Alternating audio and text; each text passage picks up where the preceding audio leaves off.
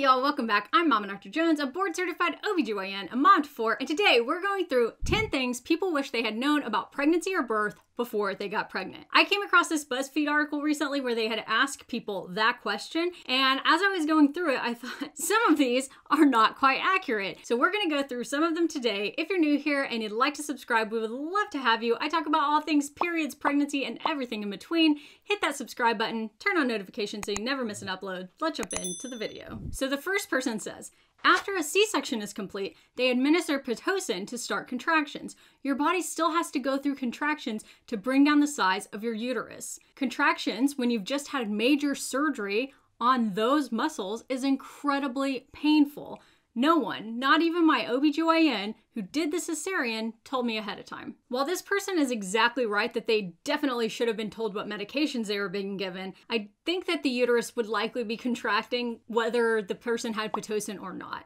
So the uterus has to contract after delivery, whether that delivery has happened vaginally or via C-section, to reduce the size of the uterus and to close off those vessels that were growing the placenta and reduce bleeding. Now, we often do give Pitocin after a delivery in what is called active management of the third stage. So labor has 3 stages. The first stage of labor is the time from when labor starts up until the time when you start pushing. The second stage of labor is a time from pushing to delivery, and the third stage of labor is a time from delivery of the baby to delivery of the placenta. So active management of the third stage means giving some Pitocin during that time to help the uterus contract better. And this reduces the incidence of postpartum hemorrhage. So why is that important? Well, postpartum hemorrhage is one of the top causes of maternal mortality around the world, and specifically in the United States. So this is common practice, and I definitely agree that people should know what medications they're getting, but that's the reason that it's being done.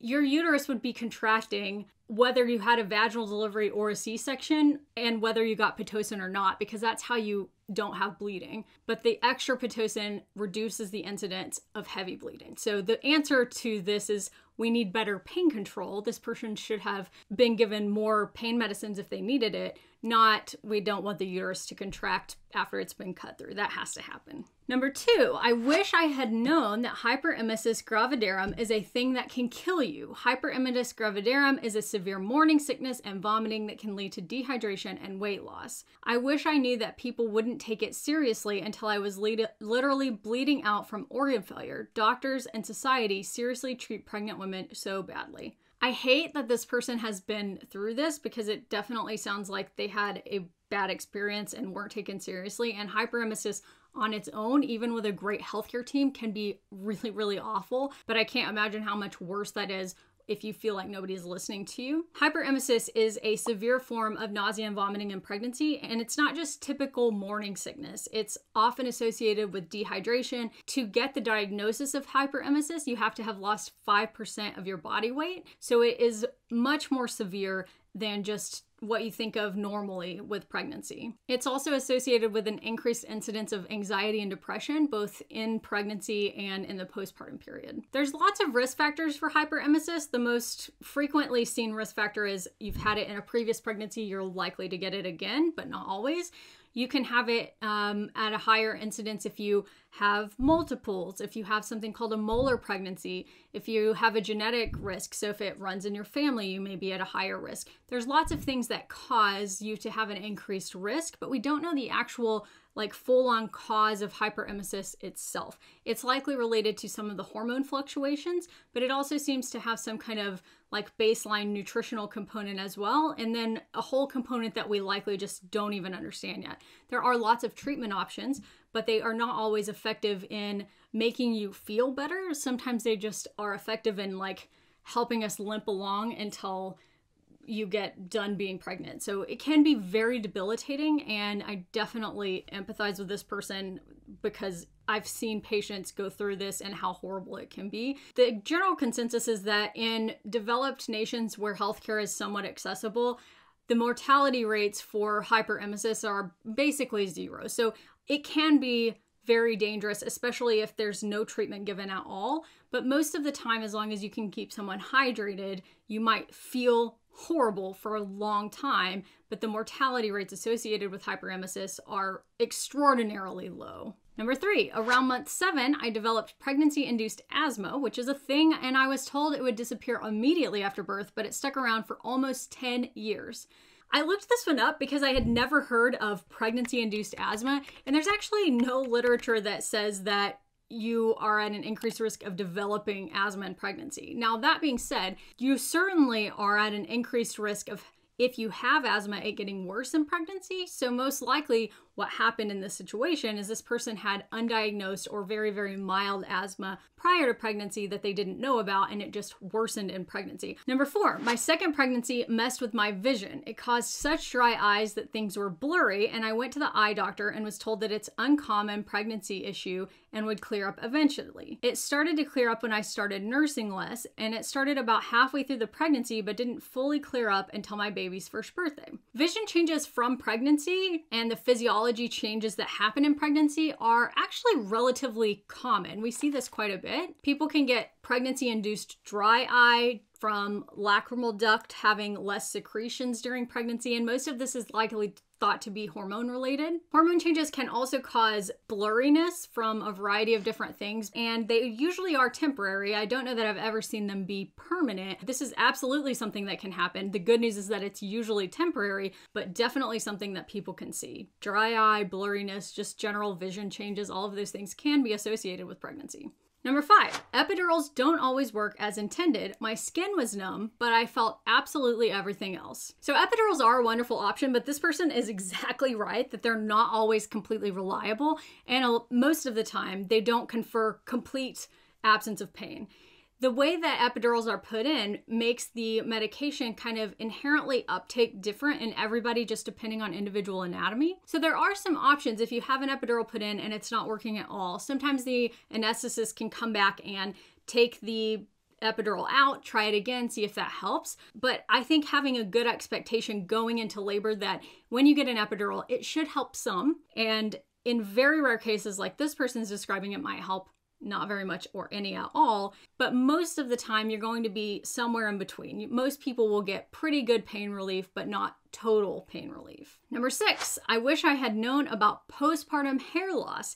I had my first baby 3 months ago, and the hair loss is horrible. So postpartum hair loss is actually a really interesting phenomenon to me, and it definitely happens. Most people experience this, but the reason why is so fascinating to me. So the hormonal changes that happen in pregnancy and the physiologic changes that happen in pregnancy make all of your hairs sync up into the same cell cycle. Most of the time you're going through life and all of your hairs are in different parts of the cycle. They're either in like growth or maintenance or ready to fall out phase. So in pregnancy, the ratio of anagen phase, which are hairs that are growing, and telogen phase, which are hairs that are resting, is a lot higher. And then once you are postpartum, that ratio reverses. And so you don't have as much hair growth, and they're all synced up into the same cell cycle. So all of those synced up hair cycles, hair follicles, they fall out at the same time, like 6 to 12 weeks after delivery. So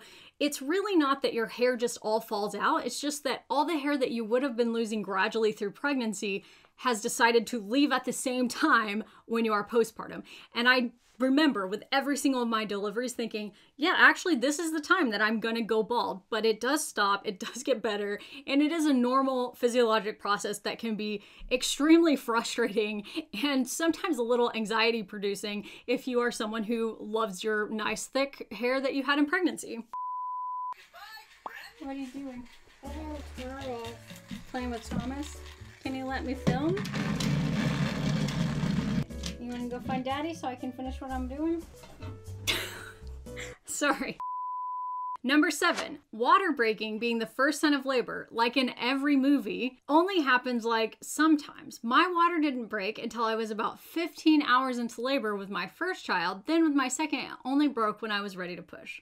This is absolutely true. In fact, when we learn about the progression of labor, normal and abnormal, in medical school and in residency, water breaking is not even included. Like there's no place in progression of labor where water having been broken or not is normal or abnormal. That being said, Your water breaking does help the process along in many situations. So some of the products of the water breaking and like what the cervix makes and the water being present there can stimulate certain hormones that can help labor to progress and help contractions happen. So a lot of times labor will become more intense after the water breaks, but it is definitely not a necessary part, and it doesn't have to happen at any particular point to be normal. Number 8, when you go in for an emergency C-section, they are going to tie your hands and feet to the operating table with no explanation to you as to what is happening. So there is almost never a reason that your hands need to be tied down during a C-section, and you should absolutely ask if that is something that happens at their facility. If you are awake during your C-section, there's no reason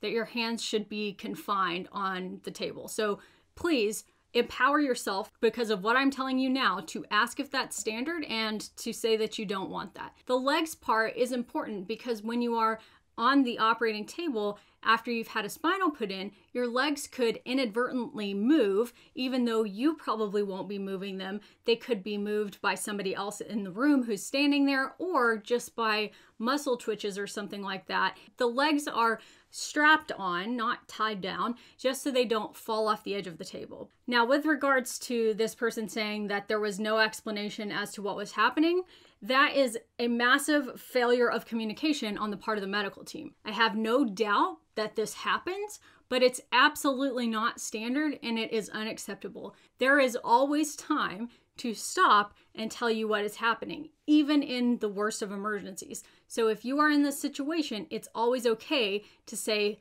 stop, I need more information. Can someone please explain what's going on?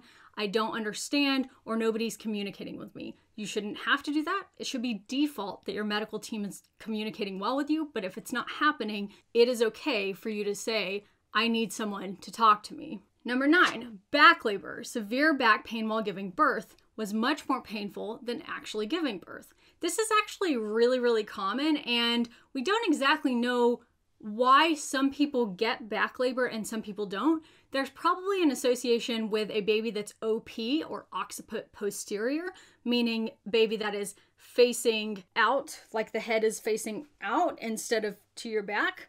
But it's not a one-for-one. Everybody with an OP baby does not get back labor, and everybody with an OA baby, where baby's facing like the floor if it came out, they don't always not have back labor. It's probably more likely in people who have back pain with the menstrual cramps. So if you get really bad back pain when you have period cramps, you may be more likely to have back labor, but we haven't exactly identified why this happens to some people and why it doesn't. But the consensus amongst patients who have told me that it happened is that it is way worse than actual contractions. So I believe you. Number 10, pregnancy brain is real. It's not a joke. It's not exaggerated. When you start forgetting, misplacing, and outright losing things, you can start feeling as if you're also losing your mind. I feel like I absolutely experienced this in my pregnancy as well, and I know how this person feels. I think I've talked about a story in this channel at some point where I had put laundry detergent in the dishwasher, and anyway, that was my pregnancy brain thing. But the literature has debated back and forth over the years whether this was an actual thing that happens. The literature has found in many studies, including a meta-analysis from 2018, at least some development or some level of cognitive dysfunction or impairment that occurs during pregnancy. There's also some studies that look at the format of the brain matter, and there have been changes found in that during pregnancy as well. So I believe that this is a real thing. I don't know that I can prove it with the literature just yet because it's kind of mixed on our outcomes, but I'm with you. I feel like this has to be a real thing.